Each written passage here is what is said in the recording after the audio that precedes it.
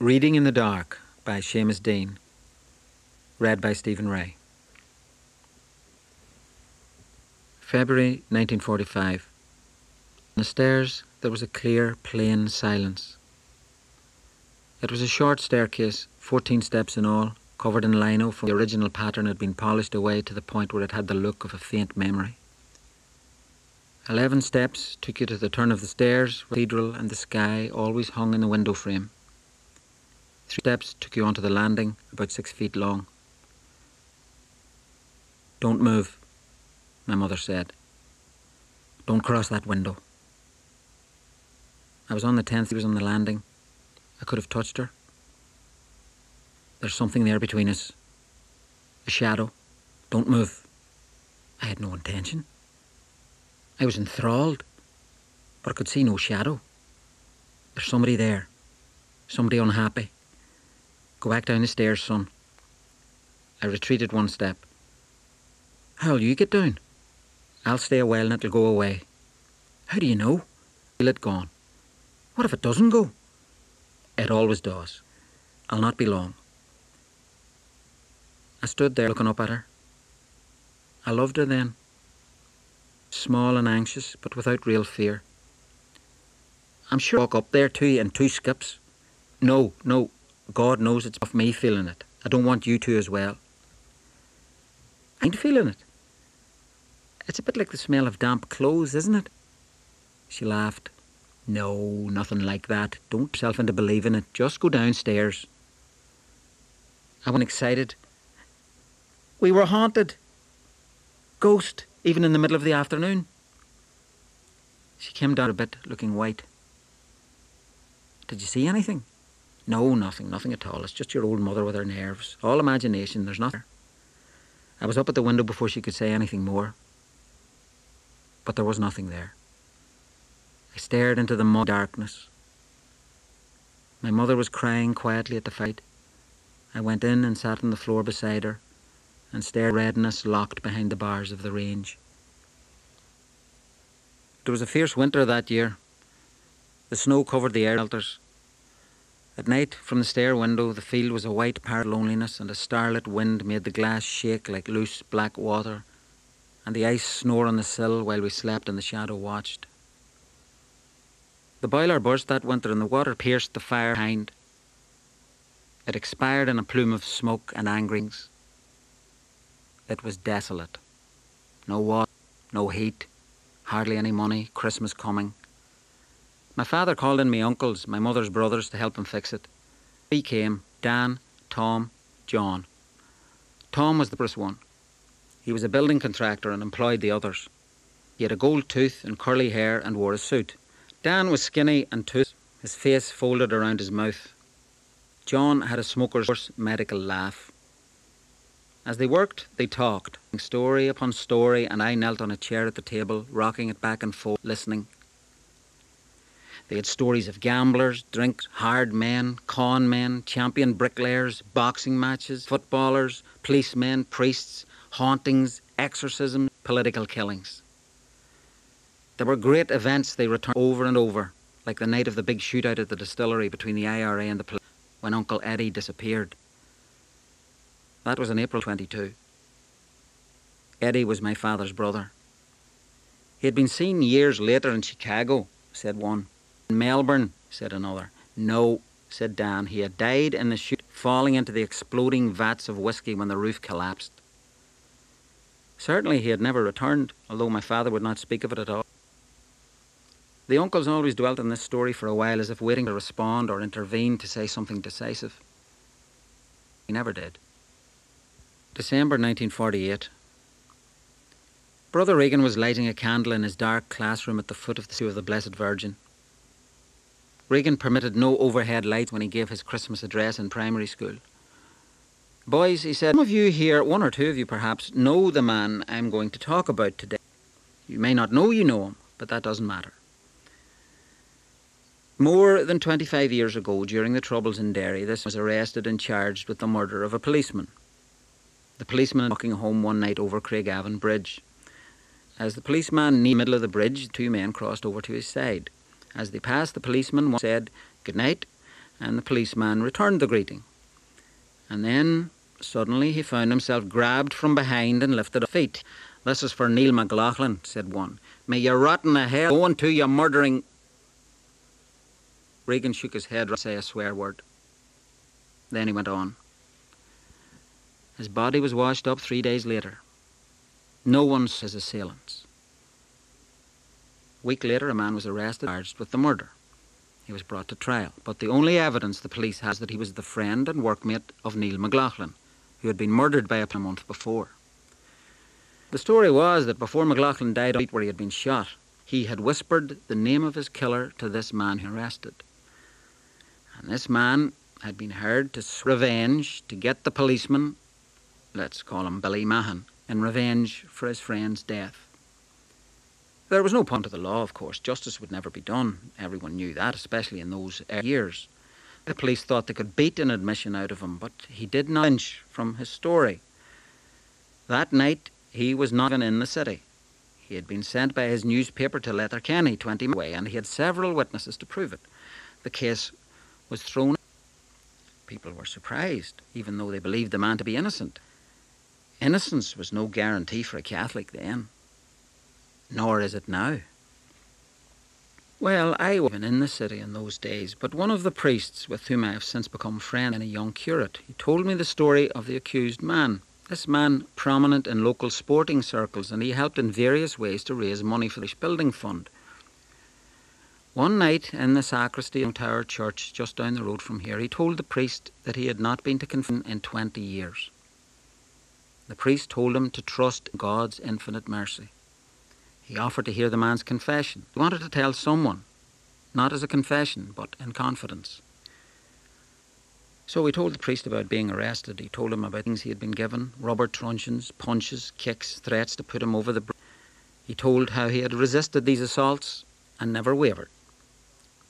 The priest told him that such steadiness in sticking to his faith was a testimony to the strength a person gets from knowing he's in the right. He looked at the priest in amazement. And then he said these words the priest never forgot. "Do you think that's what I wanted to do? The story of my innocence? For God's sake, Father, can't you see? I wasn't innocent. I was guilty. Killed Mahan, and I'd kill him again if he came through the door this minute. I can't confess. I have no sorrow, no love not to do it again, no pity. Mahan shot my friend dead in the street for nothing. He was a drunken policeman, gun, looking for a Catholic to kill, and he left that man's wife with 2 young children, and he would have got off scot-free for the rest of his days, probably got promoted for sterling. And Neil told me as he lay there with the blood draining from that Mahan did it. Billy Mahan, the policeman, that's what he said. And even then I had to run back into the door with his body there in the street because they started shooting down the street from the city walls. Boys, in the story the priest told to me, look what happened. A man went away without confessing his sin. And think of all the things that were in that incident. The whole situation made an evil. Evil men make the whole situation. And these days, similar things occur. Some of you may feel like getting involved when you leave school because you sincerely believe you will be on the side of justice, fighting for the truth. But boys, let me tell you, there is a judge who sees all, knows all, and is never unjust. There is a law greater than the laws of human justice. That law is God's law, and the issue at stake is your immortal soul. "That was your grandfather," said McShane to me. "I know the story too. He worked at the newspaper office and he was McLaughlin's friend. My father told me all about it." I derided him. I had heard the story too, but I wasn't going to take it on by anyone else. Not if my mother's father was involved. Did Regan know? Was it really my grandfather who had done that? The little man who sat around in his simmet vest all day long, looking sick, scarcely saying a word. January 1949. In that dark winter, 2 police cars, black and black, that had appeared to have landed like spaceships, out of the early morning light of the street. I saw their gleaming metal reflected in the lacquered window glass of the house next door. They took off with us. But first there was the search.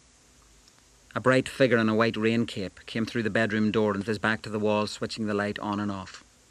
They were, I knew, looked gun I had found the afternoon before in the bottom drawer inside the wardrobe of the room next door. Sisters slept. It was a long, chill pistol, blue-black and heavy, which I had smuggled out the back to show some from Fawn Street, up near the old city walls. I had warned never even to mention the gun, which I was told had been a gift to my father from a German sailor, whose submarine had been brought into the port at the end of the war. He had been held with about 30 others in Nissen huts down by the docks, and my father used extra sandwiches or milk every lunchtime when he was helping to wire up the huts for light and heat. Before he went away, the young sailor gave my father the gun as a memento. But since we had cousins in jail for being IRA, we were a marked family and had to be very careful. Young as I was being stupid. We were gathered round the gun, hefting it, aiming it, measuring it against our forearms. I had felt eyes watching. Fogey McKeever, known to be a police informer, was at the end of the lane on. He had seen me bring the gun back into the house. I waited 10 minutes and then brought it out again in an old newspaper and buried it in one of the stone trenches up the field. I was so sure that was enough that I had forgotten about it even before I went to sleep. But now, here were the police and the house splintered open. We were huddled downstairs and held in the centre of the room when it was searched. One policeman opened a tin of Australian peaches and poured those scimitar slices and the sugar-logged syrup all over the floor. Another went out to the yard and split open a bag of cement in his ransack of the shed. He came walking through in a white cloud, his boots sticking to the slimy lime and the cement falling from him in white flakes. But he had sweat or tears on their faces. Then my elder brother Liam and I were in the police cars, and the morning light already reached the rooftops as we turned the corner of the street towards the police barracks, no more than a few hundred yards away. Where was the gun? I had been seen with it. Where was it? Men with huge faces bent down to ask me quietly at first, then more and more loud.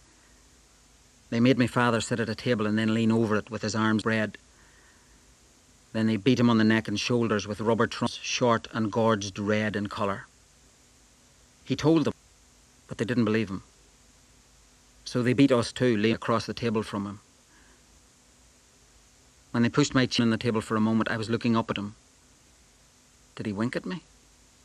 Or were there tears in his eyes?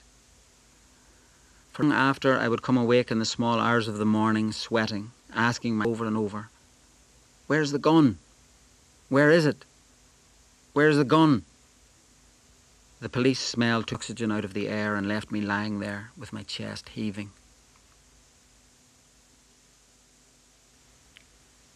June 1949.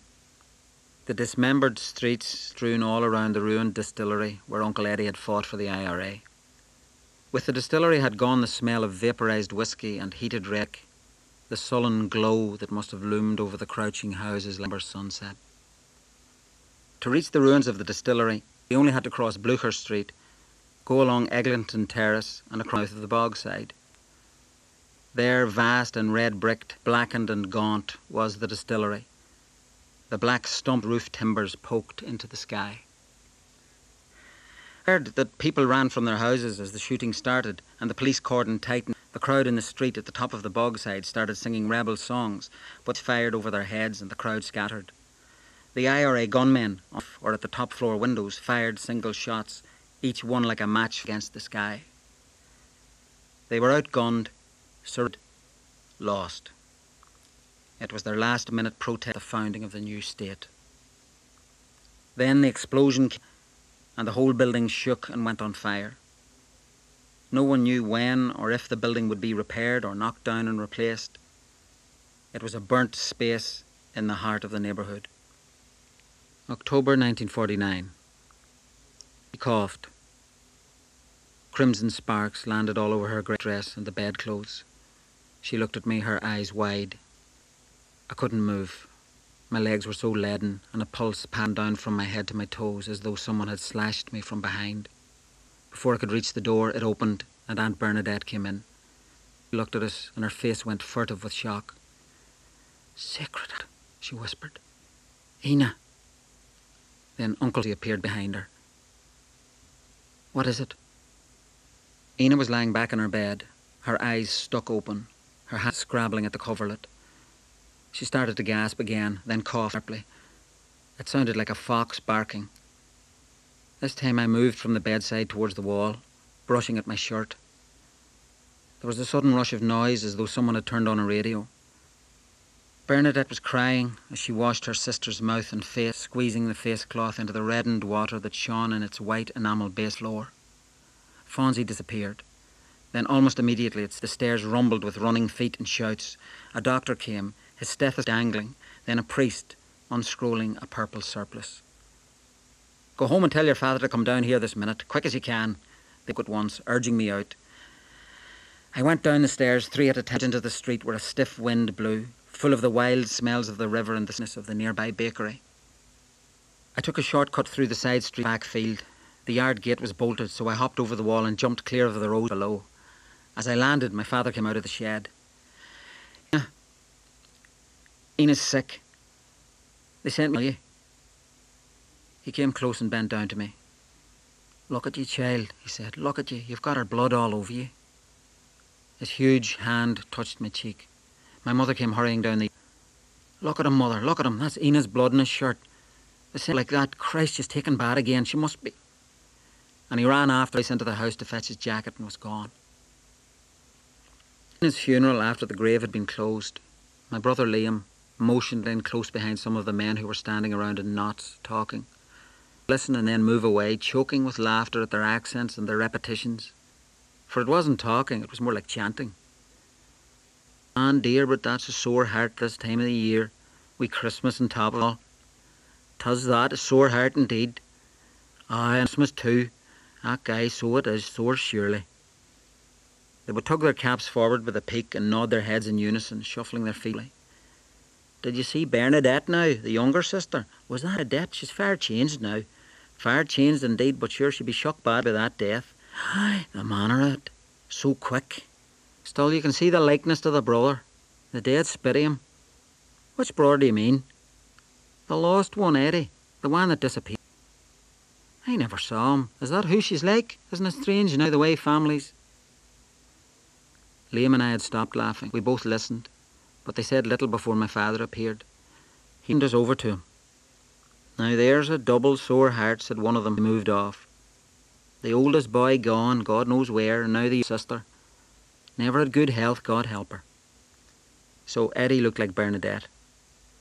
That was something. But Bernadette, to my eyes, looked like my father. "Stamped from the same dye, what do you expect?" my mother asked.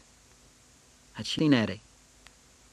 As I asked, I wondered that I hadn't thought to ask this objection before. "Hardly at all," was her short answer. "But that did," I persisted. "So was he like my father?" "Very like." "Somewhat." She was stalling, so I switched. "Tell me, Hugh, had Eddie anything to do with that?" "Child," tell me, "I think sometimes you're possessed. Can't you just let the past be the past?" But it wasn't the past, and she knew. February 1950. Long silent feud.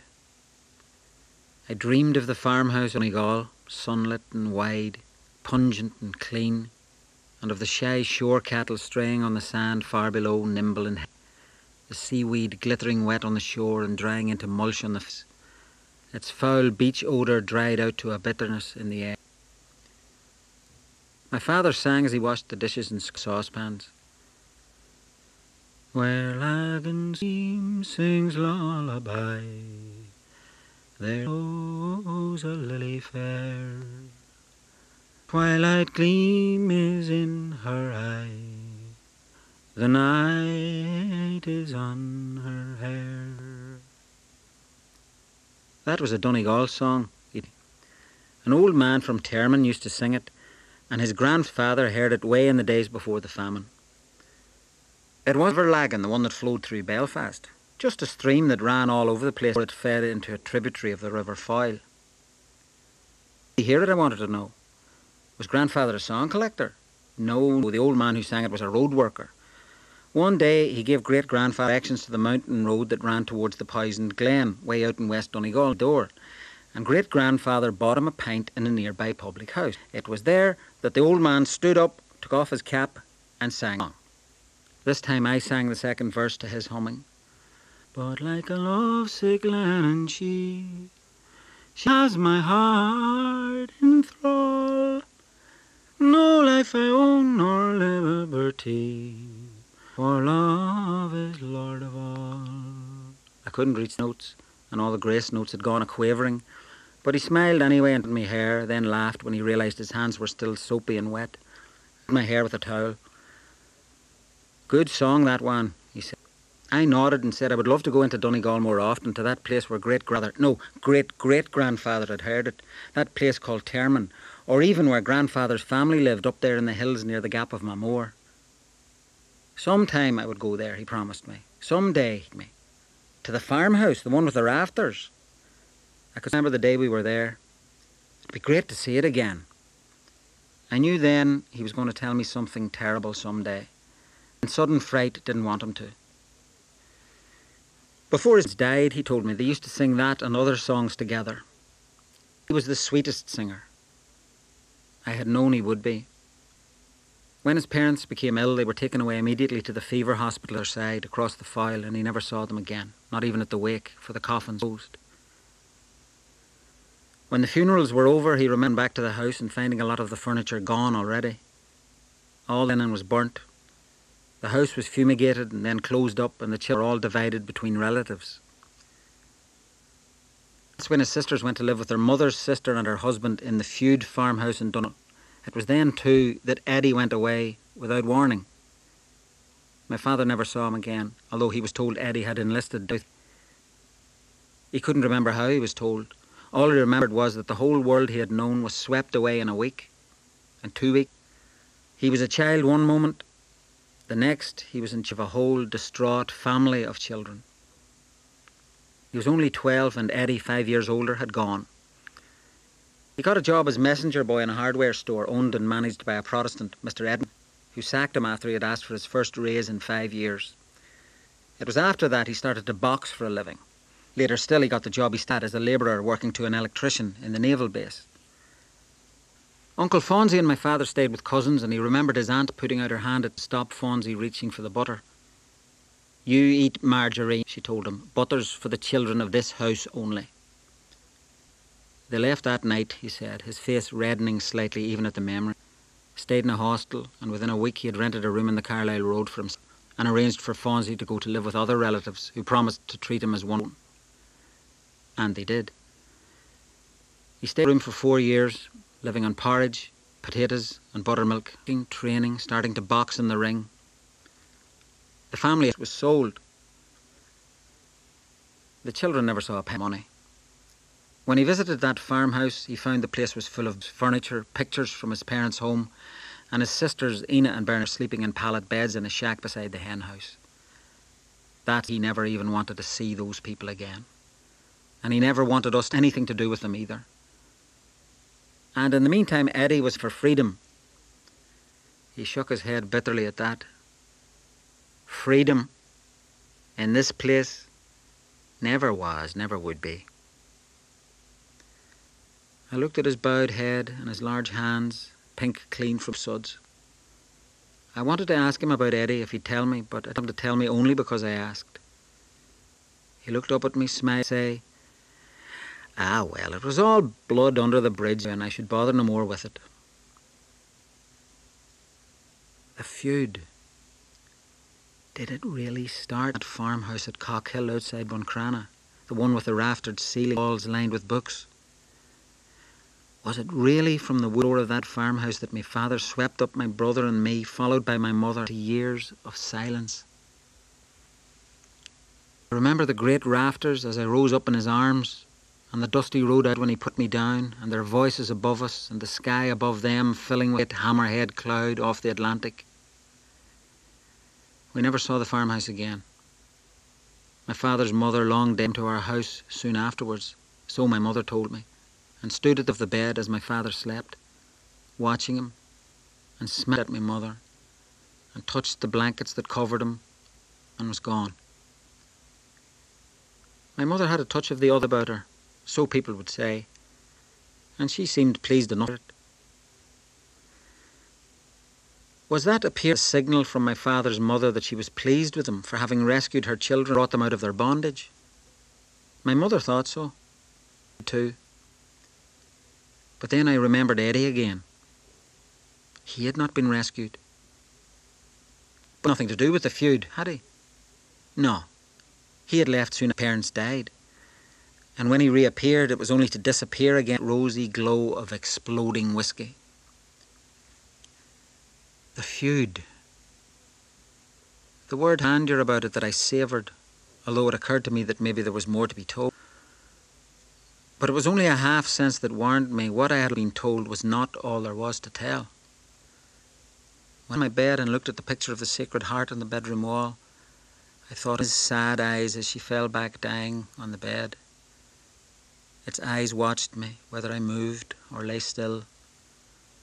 Its mournfulness always gave me the same sensation, that deeper sorrow in the family than I could yet know. The eyes were asking me to acknowledge the sharpness of a grief that could sow the heart.